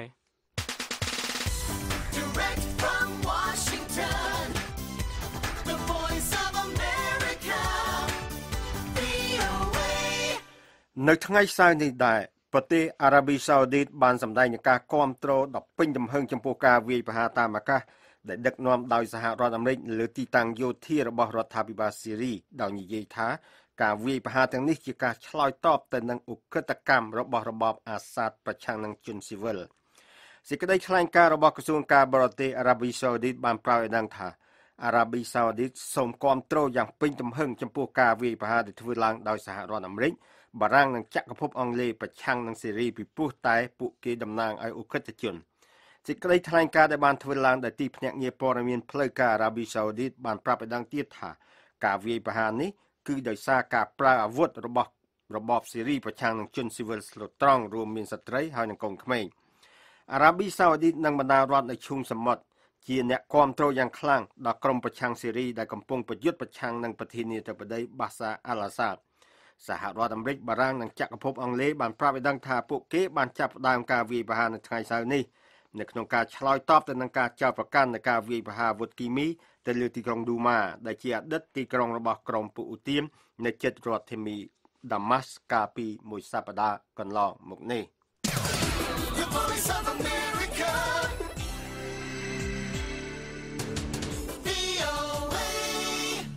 អនុប្រធានាធិបតីអាមេរិកលោក Mike Pence កាលពីថ្ងៃសុក្របានអំពាវនាវឲ្យមានការដាក់ទណ្ឌកម្មបន្ថែមទៀតលើប្រទេសវេណេស៊ុយអេឡា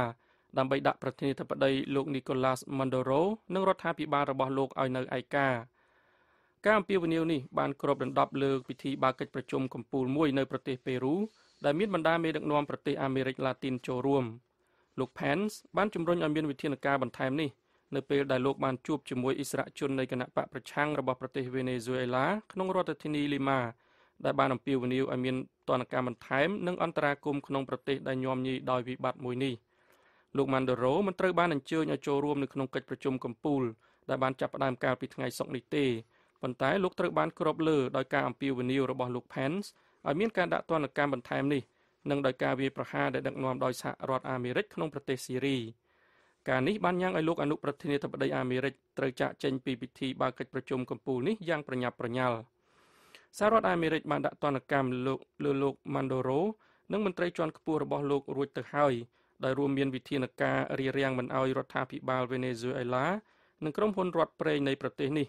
មិនឲ្យទទួលបានឥណទានពីអន្តរជាតិតាមរយៈទីផ្សារនិងស្ថាប័នអាមេរិកនោះឡើយសិទ្ធិពេទ្យម្នាក់បាននៅរស់រានមានជីវិតពីរបបខ្មែរក្រហមប៉ុន្តែសមាជិក23នាក់ទៀតនៅក្នុងក្រុមគ្រួសាររបស់លោកបានស្លាប់បាត់បង់ជីវិតហើយខ្លួនគាត់ក៏ស្ទើរតែស្លាប់បាត់បង់ជីវិតបើគុំតែបានជំនាញពេទ្យជួយ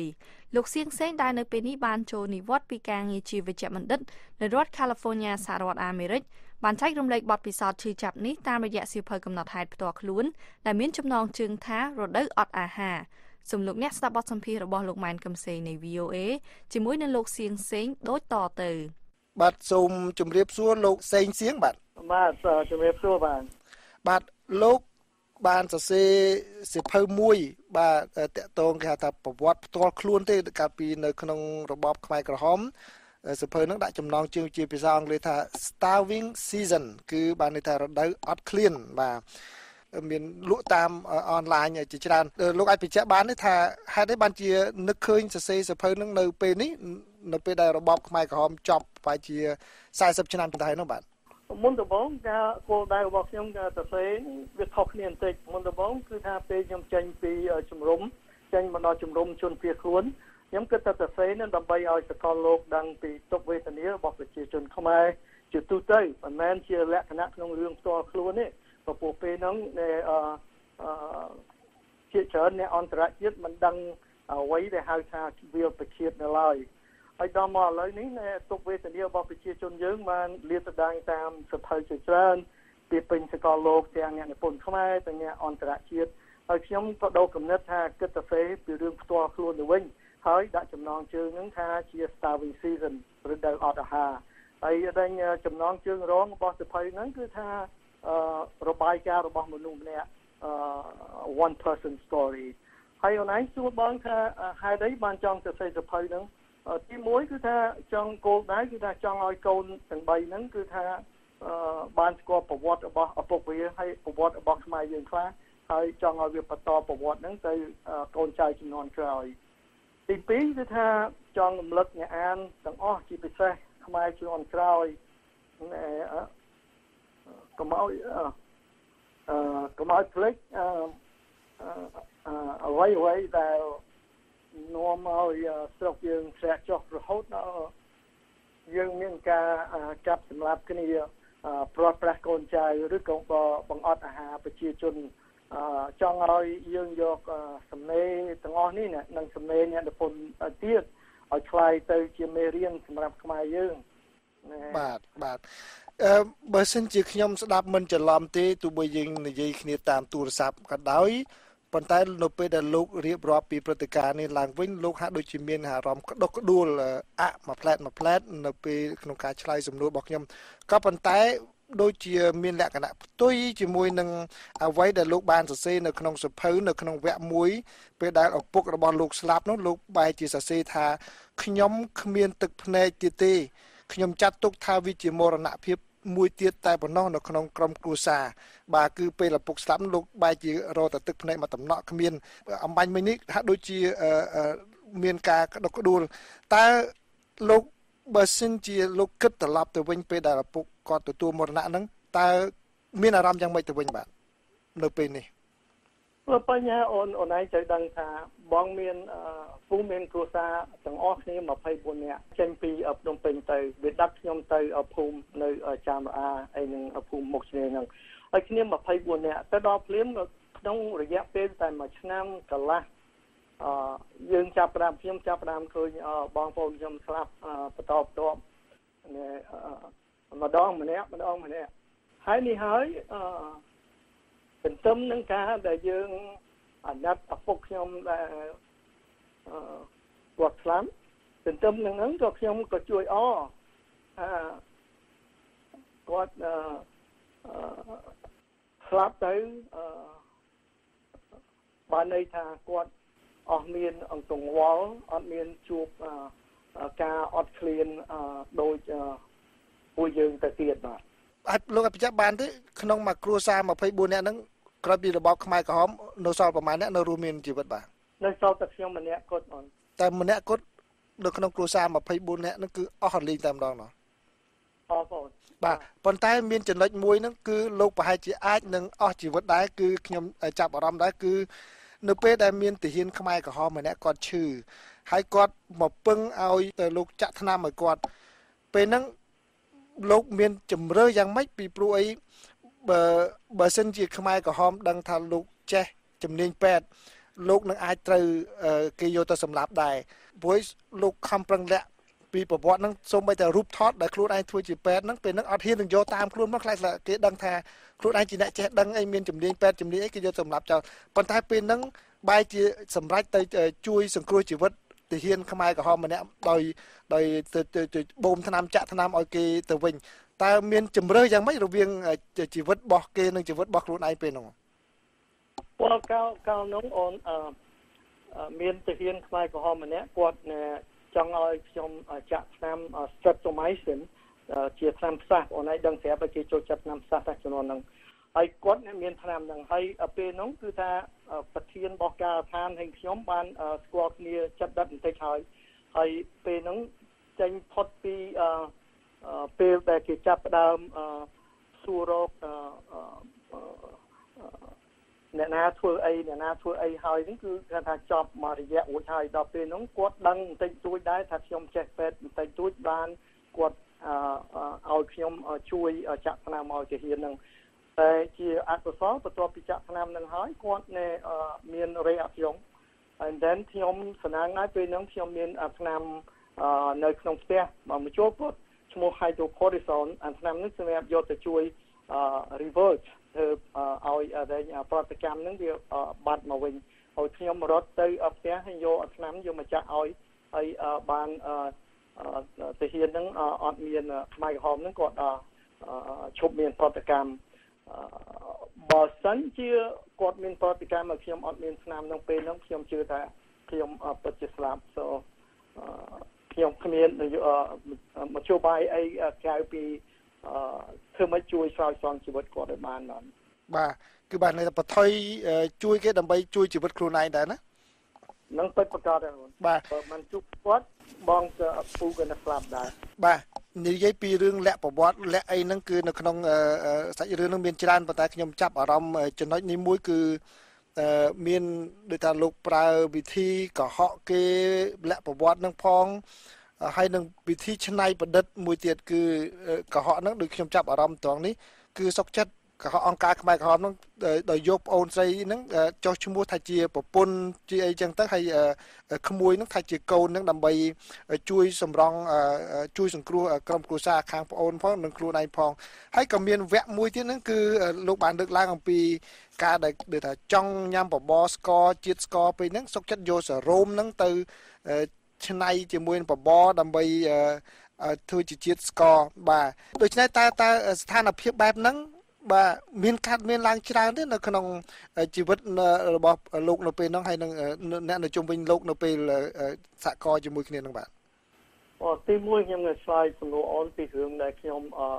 យកកូនស្រីខ្ញុំដាក់ជាប្រពន្ធអូនឯងដឹងស្រាប់នៅពេលហ្នឹងកាលណាខ្ញុំអាយុ24ឆ្នាំ ហើយគេហៅថាកម្លាំងធំជំនាន់ហ្នឹងហើយបើថាយើងមានកម្លាំងធំគឺថាគេបើយើងអត់មានគ្រួសារនឹងគេយកយើងទៅជួស្រែទៅនៃជីកបន្លាយធំហើយដើម្បីកុំឲ្យគេបញ្ជូនខ្ញុំទៅឆ្ងាយពីភូមិខ្ញុំក៏ប្រាប់គេថាអូនស្រីខ្ញុំជាប្រពន្ធរបស់ខ្ញុំហើយក្មួយរបស់ខ្ញុំពីមុលហ្នឹងគឺជាកូនរបស់ខ្ញុំផ្ទាល់ឆ្លើយទៅសំណួរទី2ដល់នេះសួរថាតើពីរឿងយកឆ្នាំយកទៅដាក់ក្នុងបបរដើម្បីជាមានជាតិស្ករគឺកាលហ្នឹងកម្រណាស់ដែលអ្នកណាដែលអាចយកឆ្នាំចេញទៅក្រៅបានដែលមានគំនិតយកឆ្នាំទៅពពួកអូនឯងដឹងស្រាប់ពេលចេញទៅយើងគិតគូរទៅពីរឿងខោអាវហើយពីរឿងម្ហូបអាហារតែខ្ញុំពពួកខ្ញុំជានិស្សិតពេទ្យហើយខ្ញុំមានស្បោងមួយសម្រាប់ទៅដាក់ដែលគេហៅថាឆ្នាំអាសន្នហើយខ្ញុំយកចេញទៅទាន់ពេលហ្នឹងហើយដល់ហ្នឹងលើសសរោក្អកមកដបហើយមិនដឹងធ្វើអីយើងអត់មានជាតិផ្អែមអីសោះក្នុងគ្រួសារក៏សម្រាប់ចិត្តយកសរោហ្នឹងដាក់ចូលទៅក្នុងបបរមួយឆ្នាំហ្នឹងហើយចែកគ្នាវាផ្លែមប៉ុន្តែវាមិនបានអីទៅផ្អែមណាស់ណាទេដឹងស្រាប់អូនសរោប៉ុន្តែជាមធ្យោបាយមួយដែល at least យ៉ាងហោចណាស់គឺយើងមានជាតិស្ករខ្លះនៅក្នុងខ្លួនបាទបើរៀបរាប់ទៅវែងឆ្ងាយប៉ុន្តែដោយសារពេលវេលាយើងមិនជាច្រើនខ្ញុំចង់ងាកមកចំណុចមួយគឺលោកដូចជាជឿជាក់លើលោកពូរបស់លោកម្នាក់គឺឈ្មោះលោកពូចិនបាទលោកពូចិនហ្នឹងបាទចិនហួតហ្នឹងបាទចាត់ទុកថាជាមនុស្សដែលឆ្លាតជាងគេនៅក្នុងក្រុមគ្រួសារហើយបាទហើយលោកចិនហួតហ្នឹងគាត់លោកពូចិនហួតហ្នឹងគាត់តែងតែគិតថាការជំលះចេញពីភ្នំពេញហ្នឹងគឺ3ថ្ងៃដូចគេដូចឯងចឹងគង់តែបានវិលត្រឡប់មកទីក្រុងភ្នំពេញវិញទេប៉ុន្តែការដែលគាត់គិតហ្នឹងគឺខុសទៅវិញរហូតដល់មានពេលមួយនោះលោកក៏បានសរសេរថាលោកបោះបង់ចោលនៅការសម័យថាមកទីក្រុងភ្នំពេញវិញទៅហើយហេតុអីបានជាពេលនោះមនុស្សឆ្លាតប្រហែលគាត់អញ្ចឹងវាយតម្លៃសភាពការខុសបាទអូនតាមពូយោគឺថាភាគច្រើនខ្មែរយើងដែលពេលយើងដែលត្រូវគេបណ្ដឹងចេញពីភ្នំពេញគឺថាគ្មានដឹងទេតើតែយើងនឹងជាធ្វើការក្នុងមុខងារទាហាននៅស្អីបើថាយើងនៅស៊ីវិលគឺថាយើងអត់ដឹងទេប៉ុន្តែដូចជាយើងយកពាក្យរបស់អាពតទៅប្រាប់ឲ្យយើងអាពតប្រាប់យើងថាអូទៅតែ3ថ្ងៃត្រឡប់មកវិញហើយទាំងអស់គ្នាទៅយល់ថាអូអញ្ចឹងទៅ3ថ្ងៃត្រឡប់មកវិញទោះយើងឆ្លាតណាស់ណាក៏ដោយព្រោះយើងអត់ដឹងអីសោះក៏ធ្វើតាមគេទៅ3ថ្ងៃវាមិនចេញ3ថ្ងៃទៅ3ខែប៉ុន្តែដោយសារកណាយើងកាន់តែមានការវេទនាយើងតែងតែមានសេចក្តីសង្ឃឹមហើយគាត់មានសង្ឃឹមថាអូបើមិនអញ្ចឹងទេមិន3ខែទេ6ខែមិន6ខែមួយឆ្នាំប៉ុន្តែចំពោះខ្ញុំវិញបន្ទាប់ពីខ្ញុំត្រឡប់ទៅដល់ពលសានខ្ញុំជឿថាมันបាន3ខែបាន6ខែព្រោះយើងនៅជ្រៅណាស់ពីថ្នាក់ជាតិឥឡូវនេះដោយសារតែ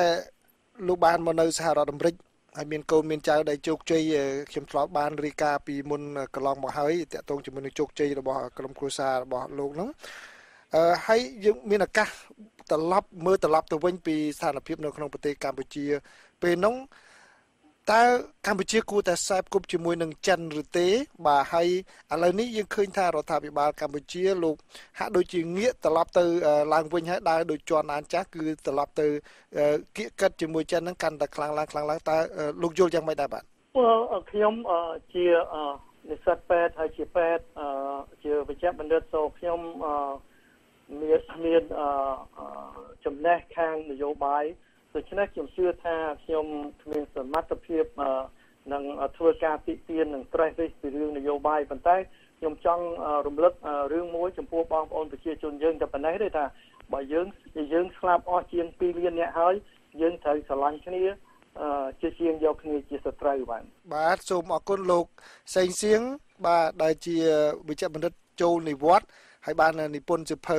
រដូវអត់ឃ្លានបាទហើយបានជ្រាបឱកាសនេះផ្ដល់បទសម្ភាសន៍ដល់ VOA បាទសូមជម្រាបលាលោកបាទអរគុណច្រើនសូមអរគុណវិទ្យុផ្សាយសម្លេងភាសាខ្មែរសហរដ្ឋអាមេរិកនិងជាពិសេសចំពោះបងអូនដែលផ្ដល់កិត្តិយសបងក្នុងការសម្ភាសន៍នេះណាលោកអ្នកទើបតែបានស្ដាប់បទសម្ភាសន៍ខ្លីរវាងលោកម៉ែនកឹមសេងនៃ VOA ជាមួយនឹងលោកវិជ្ជបណ្ឌិតសៀងសេងអំពីសៀវភៅរបស់លោកដែលរៀបរាប់ពីជីវិតក្នុងរបបខ្មែរក្រហមបើសិនជាលោកអ្នកចង់ស្ដាប់បទសម្ភាសន៍នេះឡើងវិញសូមចូលទៅកាន់គេហទំព័ររបស់ VOA តាមរយៈអាស័យដ្ឋាន khmer.voanews.com សូមអរគុណ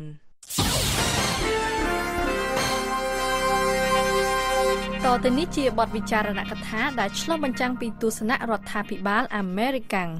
កាលពីថ្ងៃទី12ខែមីនានៅក្នុងទីក្រុងអាប៊ីយ៉ង់ក្រសួងសុខាភិបាលនិងអនាម័យសាធារណៈរបស់ប្រទេសកូតឌីវ៉ាបានសម្ពោធគម្រោងទិសដៅយុទ្ធសាស្ត្រនៃការសិក្សាស្រាវជ្រាវជាលើកដំបូងស្ដីពីផលប៉ះពាល់នៃមេរោគអេដនៅទូទាំងប្រទេសដែលនាពេលបច្ចុប្បន្នមានពាក់ព័ន្ធនឹងមនុស្សជាង 20,000 នាក់ការសិក្សាស្រាវជ្រាវដែលមានឈ្មោះថាការវិយតម្លៃពីផលប៉ះពាល់លើពលរដ្ឋកូតឌីវ៉ាដែលមានផ្ទុកជំងឺអេដឬហៅកាត់ថា CFS មានគោលបំណងធ្វើតេស្តពិនិត្យឈាមថ្នាក់ជាតិរោគមេរោគអេដលើពលរដ្ឋកូតឌីវ៉ាហើយបន្ទាប់មកប្រើប្រាស់លទ្ធផលនេះដើម្បីធ្វើការវិយតម្លៃទៅលើការរីករាលដាលមេរោគអេដនៅក្នុងប្រទេសកូតឌីវ៉ាគម្រោងសិក្សាស្រាវជ្រាវ CFS បានទទួលថវិកាឧបត្ថម្ភពីគម្រោងសង្គ្រោះបន្ទាន់របស់ប្រធានាធិបតីសហរដ្ឋអាមេរិកស្ដីពីជំងឺអេដឬហៅកាត់ថា PEPFAR ប្រទេសកូតឌីវ៉ាគឺជាប្រទេសមួយក្នុងចំណោមប្រទេស13ដែលមានគោលដៅគ្រប់គ្រងការរីករាលដាលមេរោគអេដឲ្យបានត្រឹមឆ្នាំ2020នៅក្រោមយុទ្ធសាស្ត្ររបស់គម្រោង PEPFARកិច្ចប្រជុំរបស់គណៈកម្មាធិការដឹកនាំគម្រោងស្រាវជ្រាវ CFS បានផ្ដល់នូវយុទ្ធសាស្ត្រណែនាំនិងការត្រួតពិនិត្យលើការសិក្សានេះដែលបានចាប់ផ្ដើមនៅក្នុងខែសីហាឆ្នាំ2017មកទល់ពេលនេះមានពលរដ្ឋចំនួន 11,000 គ្រួសារបានចូលរួមនៅក្នុងគម្រោងនេះនិងបានពិនិត្យឈាមរោគមេរោគអេដលទ្ធផលបឋមរបស់គម្រោង CFS ត្រូវគេរំពឹងថានឹងទទួលបាននៅត្រឹមខែធ្នូឆ្នាំ2018លោកស្រី Catherine Bracker ភារៈធារីរបស់ស្ថានទូតសហរដ្ឋអាមេរិកបានមានប្រសាសន៍ថាការងារវិយតម្លៃទាំងនេះគឺជាការងារស្មុគស្មាញហើយខ្ញុំសូមកោតសរសើរចំពោះការបដិញ្ញាចិត្តខ្ពស់និងការចូលរួមពីភាគីដៃគូសំខាន់ៗជាច្រើនផ្សេងទៀតតំណាងមកពីមជ្ឈមណ្ឌលសហរដ្ឋអាមេរិកសម្រាប់ត្រួតពិនិត្យនិងទប់ស្កាត់ជំងឺហៅកាត់ថា CDC បានចូលរួមក្នុងកិច្ចប្រជុំនេះតាមការអញ្ជើញរបស់រដ្ឋមន្ត្រីក្រសួងសុខាភិបាលនិងអនាម័យសាធារណៈគឺលោកវិជ្ជបណ្ឌិត Raymond Gudu Coffey ដែលជាអ្នកដឹកនាំគណៈកម្មាធិការនេះនឹងបានបញ្ជូននីយខត្តកាល័យរបស់លោកធ្វើជាតំណាងនៅក្នុងកិច្ចប្រជុំនេះលោកស្រីនាយិកាប្រចាំប្រទេសរបស់ CDC បានពន្យល់ថានៅពេលបញ្ចប់គម្រោងវិយតម្លៃនេះCFS នឹងជួយប្រទេសកូតឌីវ៉ាឲ្យទប់ស្កាត់ការឆ្លងមេរោគអេដនិងជួយដល់កិច្ចខំប្រឹងប្រែងការព្យាបាលឲ្យបានប្រសើរជាងមុនលោកស្រីក៏បានកោតសរសើរដល់ជំនាញនិងការដឹកនាំរបស់ក្រសួងក្នុងការអនុវត្តគម្រោងនេះផងដែរតំណាងមកពីវិទ្យាស្ថានជាតិស្ថិតិនិងពីអង្គការសុខភាពពិភពលោក WHO ក៏បានថ្លែងនៅក្នុងពិធីបើកការប្រជុំនេះដែរប្រទេសលេសូតូ ម៉ាឡាវី ស្វាស៊ីឡង់ អ៊ូហ្គងដា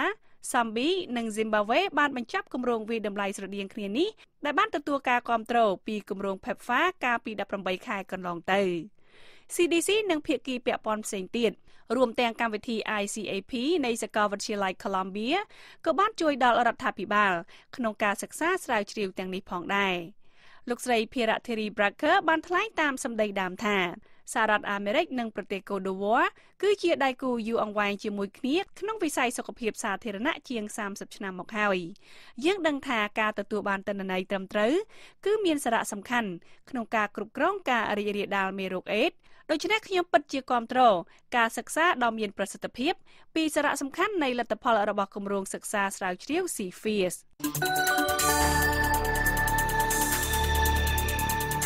លោកអ្នកទើបតែបានស្ដាប់បទវិចារណកថាដែលឆ្លុះបញ្ចាំងពីទស្សនៈរដ្ឋាភិបាលអាមេរិក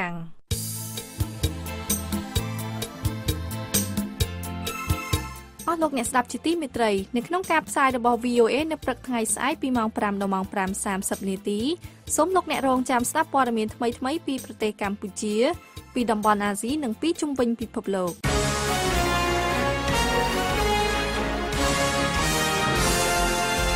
តទៅនេះលោកជឹងពូជីនសូមជូនព័ត៌មានអន្តរជាតិបញ្ចប់សូមអញ្ជើញលោកពូជីនអរគុណនៅថ្ងៃសៅរ៍នេះប្រទេសទូគីបានស្វាគមន៍ការវាយប្រហាររបស់ប្រទេសលោកខាងលិចទៅលើទីដៅនានារបស់ប្រធានាធិបតីបាសាអាល់អាសាដនៃប្រទេសសេរីថាជាការឆ្លើយតបដ៏ត្រឹមត្រូវដល់ការវាយប្រហារអាវុធគីមីដែលបានធ្វើឲ្យមនុស្សយ៉ាងច្រើនស្លាប់សហរដ្ឋអាមេរិកប្រទេសបារាំងនិងចក្រភពអង់គ្លេសបានធ្វើការវាយប្រហារប្រឆាំងនឹងរបបអាសាដនៅថ្ងៃសៅរ៍នេះមួយសប្តាហ៍បន្ទាប់ពីការវាយប្រហារដែលគេសង្ស័យថាជាអាវុធគីមីនៅក្នុងទីក្រុងឌូម៉ាដែលស្ថិតនៅខាងក្រៅរដ្ឋធានីដាម៉ាស់ក្រសួងការបរទេសទូគីប្រាប់ឲ្យដឹងថាទូគីចាត់ទុកកិច្ចប្រតិបត្តិការដែលបានធ្វើឡើងនៅព្រឹកនេះ ដោយសហរដ្ឋអាមេរិកចក្រភពអង់គ្លេសនិងបារាំងថាជាការឆ្លើយតបដ៏ត្រឹមត្រូវដល់ការវាយប្រហារអាវុធគីមីដែលបណ្ដាលឲ្យជនស៊ីវិលជាច្រើនស្លាប់នៅក្នុងទីក្រុងឌូម៉ាកាលពីថ្ងៃទី7 ខែមេសានេះជំនួបរបស់លោកអនុប្រធានាធិបតីសហរដ្ឋអាមេរិកជាមួយគណៈបកប្រឆាំងវេណេស៊ុយអេឡារួមមានលោក Julio Borges ជាសមាជិកសភាគណៈបកប្រឆាំងនិងជាអតីតប្រធានរដ្ឋសភាលោក David Smolensky អតីតអភិបាលក្រុង El Hatillo និងលោក Carlos Vecchio អ្នកសម្របសម្រួលខាងនយោបាយរបស់គណៈបក Popularville និងលោក Antonio Ledesma អតីតអភិបាលក្រុង Caracas លោក Ledemas បានប្រាប់លោកអនុប្រធានាធិបតីសហរដ្ឋអាមេរិក Mike Pence ថាយើងមិនត្រឹមតែស្នើសុំជំនួយខាងមនុស្សធម៌ទេក៏ប៉ុន្តែយើងក៏ត្រូវការអន្តរាគមន៍ខាងមនុស្សធម៌ផងដែរ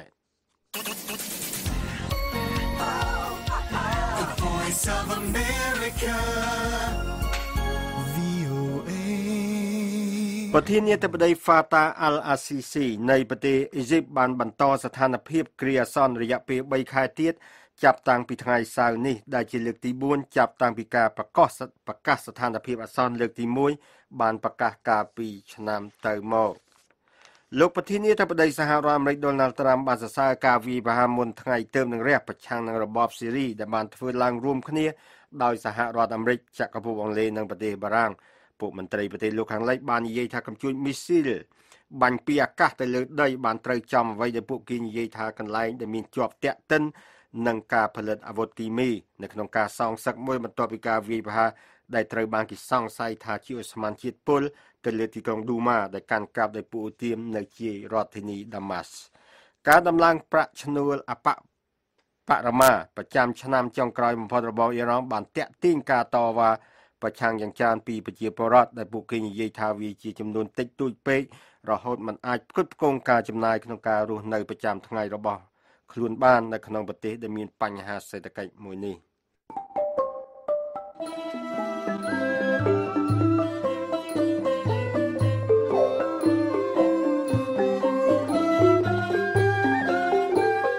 កម្មវិធីផ្សាយរបស់ VOA នៅរាត្រីនេះចប់តែប៉ុណ្ណេះប៉ុន្តែលោកអ្នកនាងនឹងអាចស្ដាប់ឬអានព័ត៌មានរបស់ VOA ឡើងវិញបានតាមរយៈគេហទំព័រ khmer.voanews.com